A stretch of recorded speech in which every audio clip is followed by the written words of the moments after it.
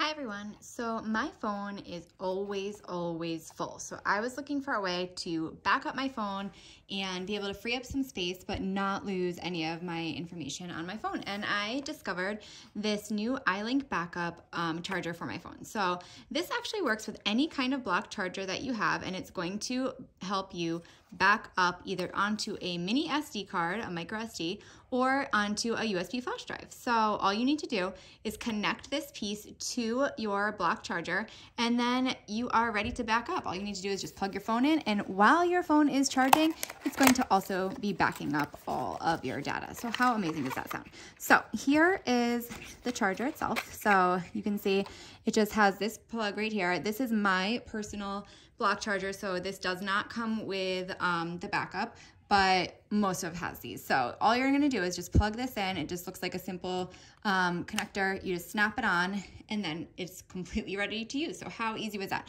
So you can, on one side, plug in a USB if you wanted to save your information to a USB. The other side, you're going to use your micro SD card if you wanted to stick an SD card in there. And then you're going to just plug in your phone with a regular cord.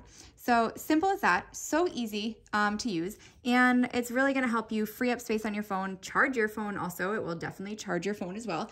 And you can get all your storage. It does also come with just a user manual, some information about how to back up encrypted files, and just everything you need right here. So simple. There's even a QR code you can scan if you wanted to get more information about how to install the backup app. Everything's right there. So I would definitely go ahead and recommend this. I think if that you have a problem like me and your phone is always full, this is a product for you. So super simple, easy to use, works with all different kinds of devices. So I hope you guys found this helpful, and go ahead and give it a try.